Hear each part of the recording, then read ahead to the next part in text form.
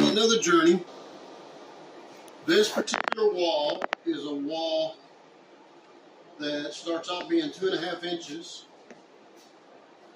and then they added on to it. So they put another 2x4 wall out beyond it. So, and the reason for that is this is a mobile home. If you look around, it may not look like a mobile home. And this little tiny window, whenever they put it in, it was pretty fancy. Dual pane. It's definitely not the window that went to a mobile home. This is a 60s mobile home, and maybe late 60s, early 70s. And I can tell because I've been around a lot of them. Here, let me show you something. In this master bedroom, they added on, and you can see the rounded roof mobile home right there. They folded the tin back, and then they added on this section taller. And never finished the room.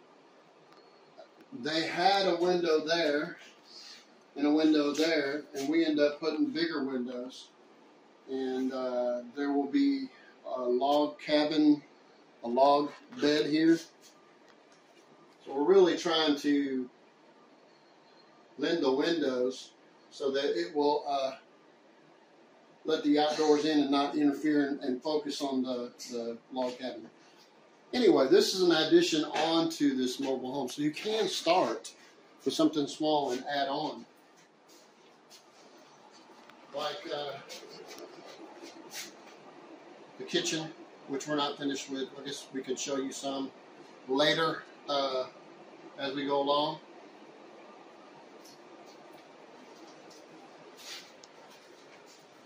Down through here, this is added on, and it's a log cabin look. We put in a bathroom over here. They added on a bedroom. We put doors at the end so that we'll have decks out there, and so there'll be, you can step out of your own particular bedroom and add on to a deck. And out back here,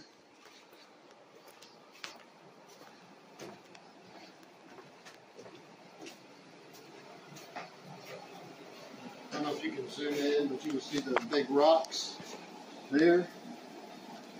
And up that way is all bluff line. And down there is the War Eagle River, which again you can just barely see it through the trees. What this used to be was an open air sewer. Of course, that's all been eliminated. We'll fill all that in. But the deck will be here all the way, pretty much all the way across. And there'll be a trail to a waterfall over that way. This is the end of the mobile home again, right here. And we took it back. Used to be a bathroom and a shower. We turned that side into a closet, and this side right here is a stackable washer and dryer area with the hookups. And this used to have a shower in it, and now we've got a bathtub shower mix. We're going to put on an on-demand water heater, electric water heater. Got to put in a window there and put these cabinets in. So it doesn't look anything like it did. Totally changed the cabinets. Was a window here. Took that out, put a refrigerator there, and pantry here. But this used to be a smaller door. Now, a piece of wood to block it from, I guess, bears maybe. Maybe if you go that way, you can show them the bluff line.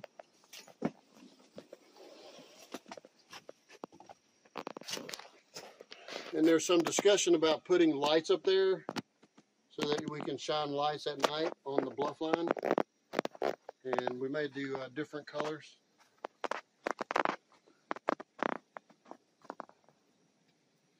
And there's an idea about putting the deck over this way.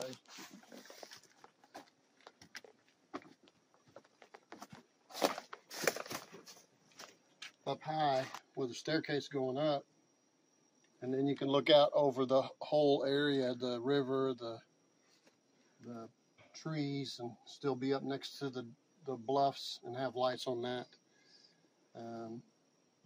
But there's a bunch of trees that have been cut down on these big boulders on the side of the hill, and we gotta get those cleared off so that we can do all that. In the meantime, we're back to what we were doing.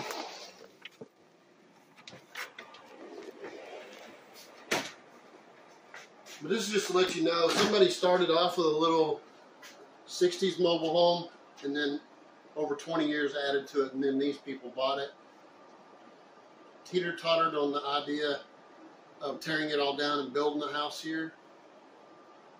They decided that they would like to get this done, and they felt like I was the guy to help them accomplish things. One of the things that I offer is you can change your mind. Change your mind as many times as you want to, till you find what you like. So that's what we're doing here. Don't like this window. Would like to have the ability to sit at a dining area and see the bluff line. So this was a solid door, and we put in this door.